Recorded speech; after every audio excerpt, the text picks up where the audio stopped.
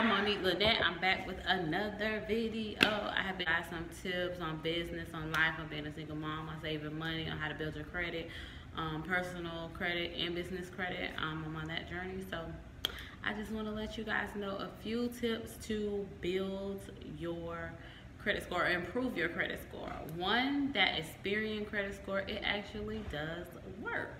Mine went up 9 points. It pulled from some utility bills that I have. You do have to give it access to your bank account, and you might not be cool with that. A lot of people are not. You can do this Credit Karma. That actually helped me back in 2017 when I was building my credit to get my first home. Right now I'm building my credit to purchase my second home, and my first home is up for sale, so we'll see how that goes now that we are all quarantined in the house due to this coronavirus. So I am gonna be filling you guys in on that, like what to do, how it feels, maybe if I transition to be a landlord, from business owner to second home and things like that. So I definitely do look forward to you guys following me on my journey. Okay, so when it comes to collections, don't pay full price. Does not make sense. It's only going to be a 2-3 point difference. Say you owe $2,500, talk them down. You owe $2,500. They might have sent you a letter saying that, oh, we'll settle for $2,200. When you call them, hey, I'm here to settle, but what's your best offer? They might give you the same offer that they sent to you, or they might say that your offer actually expired. Well, I'm here today. What can I do? I just want to make a one-time payment. I mean, you can talk them down too when you want to make payments per month. Like say you want to stretch it out over 2-3 payments. But I like to call when I have my money, like say income tax or something like that, because I just want to get stuff done. I don't want you playing in my bank account. A few years ago, it's probably about 10 years ago when I was trying to build. It's probably not as bad now, but when you would pay stuff off, sometimes they would still snatch stuff out of your bank account that you already done paid them. So why are you still taking money out? And then it's just a whole thing to do with your bank getting involved, and then you gave them authorization, and it's like a whole thing. So I don't like to play that game. I just like, I'm gonna give you the authorization for this one-time payment, and we're gonna keep it moving. So that's how I do them with that. But you definitely can talk them down more when you're there, like, hey, I'm here to stop it, I just want to do it one time. You know, can I just give you such and such amount? I have other debts to pay off, but I just want to get this one. And make sure when you're paying stuff off, before you even give them that bank account information, who is going to change the information on my credit report? Are you doing it? Because sometimes it's a third-party collection agency. So ask them, are they in charge of changing your credit report? And if they're not, is it the original creditor? And even get their number sometimes, because sometimes people are changing their number, they switching over and doing different things like that. So I will get their number, and then on top of that, can you mail me a letter saying that it's paid in full? Because that way, if anything ever comes back, it takes 30 days once you pay stuff off for it to show on your credit. But the last thing you want is to be paying that, and then 30 days later, you know, it's still on there. So make sure you get a letter. Ask them, can they email it to you, because that's faster. If they can't email it to you, then just have them mail it to your address. Just make sure it's your current address, so you're not looking all around for it. So that's how I would deal with the collection. Well, that's how I deal with the collection agency. Another company that I use, I'm in South Florida, so this company is out of Florida. It's called Sky Blue, and it's $79 a month. And you pay them. You have to give them access to your credit report. They walk you through the whole process. They're a very good company, because if you are not satisfied with the actual score, if you're not satisfied with the actual work that they're doing, they'll actually give you your money back. You get a 90 days money back guarantee. So you're not gonna find that with a lot of companies. So that's why I use them. I used them back in 2017. I'm using them now. And what they'll do is go through your credit, and they'll look and see the things that they can help you improve on. If they feel like if they contact the creditor and it's going to be, it might cause more problems for you, or that creditor might want more money, then they'll tell you that, like, we don't think we should contact these people, it might be more trouble for you, or they might want more money, and then you guys can go back and forth and kind of figure it out. If you don't care, then be like, all right, whatever, y'all can deal with them. But most of the time, you kind of want to settle for yourself. You don't want nobody calling for you. So that's another tip: credit repair company. And I just do it simultaneously. While they're working on the things that I know they're not working on, then I go to the other stuff that I know I need to go ahead and pay off to make sure I'm collecting my receipts, and just have you a little notepad. I have a planner. I live by my planner, so everything's in my planner. Who I talk to on what date, at what time, which way is my letter getting sent. Are you sending it by mail, or are you sending it by email, and things like that. You just want to stay on top of your paperwork. That's nobody else's job but you. Sky Blue is not going to do that, because they have the stuff that they're already sending out dispute letters on. When they send out the dispute letters, they let you know the first round, and then they'll say the next month, hey, we're sending out the second round, and then you kind of want to go from there. So what did we talk about so far? Collection agency, and then have a credit repair company. Experian Credit will help you as well.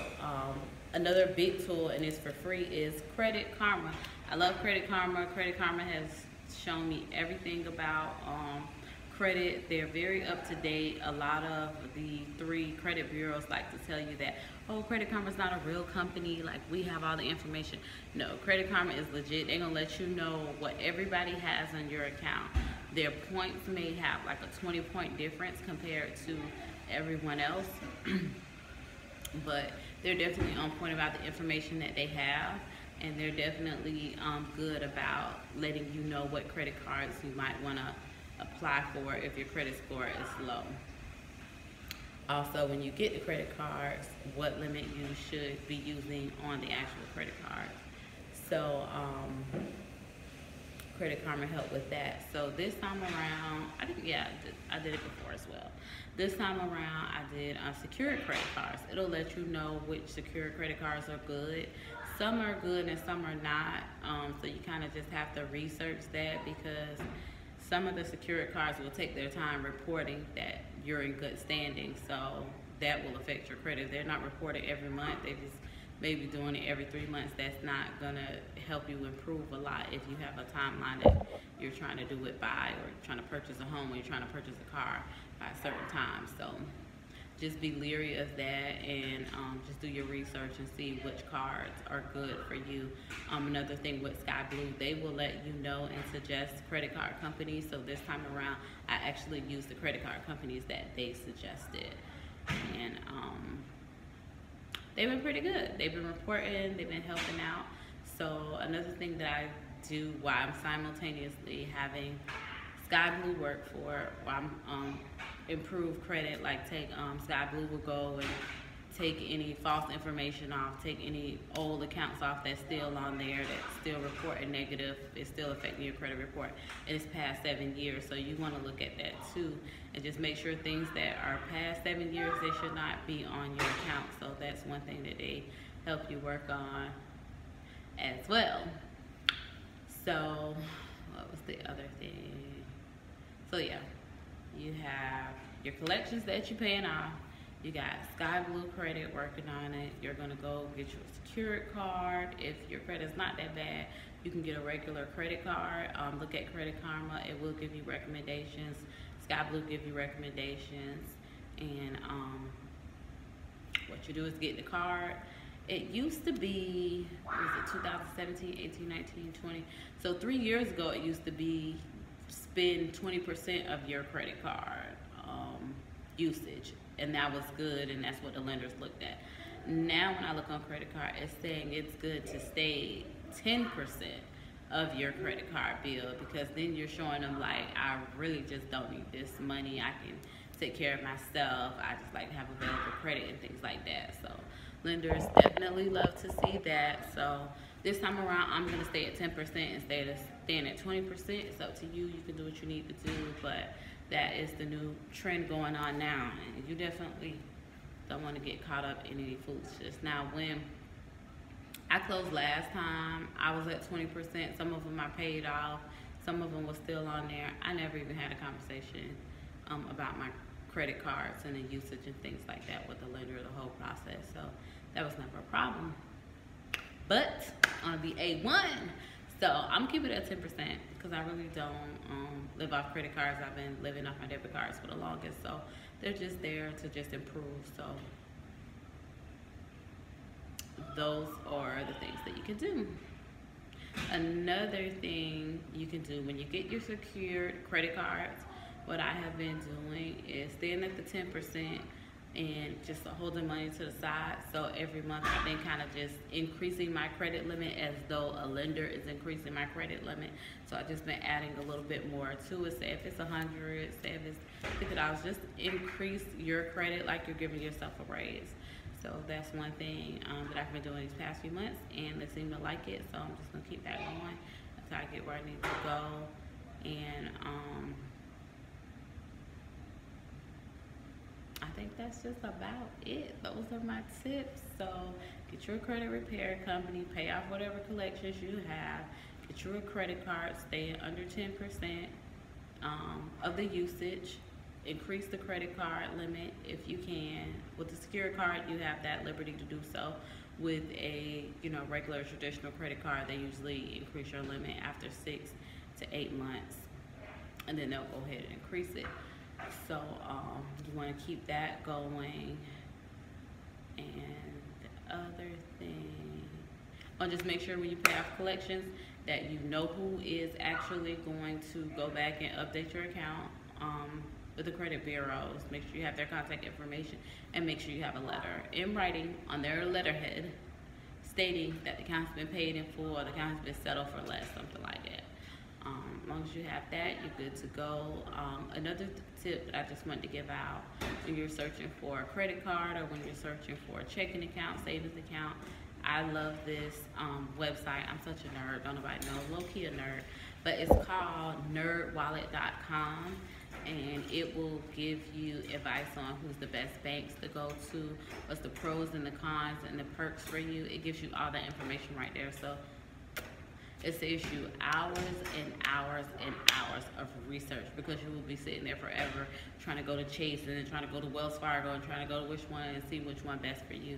And then even by the time you get to the bank, you're confused because you done had all this information in your head, and you're just like, okay, what are your perks and what are your things? So Nerd Wallet is a time saver. They're very accurate. They let you know everything about everything. So they're very good, like what kind of cards you're looking for, as far as will it give you cash back, will it give you traveler's points, will it give you perks and things like that. So Nerd Wallet is very good. Stay on top of Credit Karma. I check it every week right now. Once I'm at my goal that I need to be on, I barely log into Credit Karma.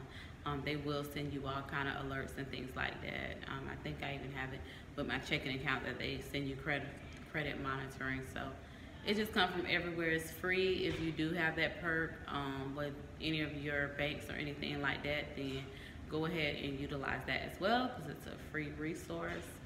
But yeah, that's what I have for improving your credit. That's just straight off the dome, because I'm actually into it now. That is what I'm doing. And I will let you guys know how the process goes. You guys let me know, leave a comment down below if there's any tips and tricks that you want to share with anyone. We here, we're a team, we're gonna grow together, and I just thank you guys so much for watching.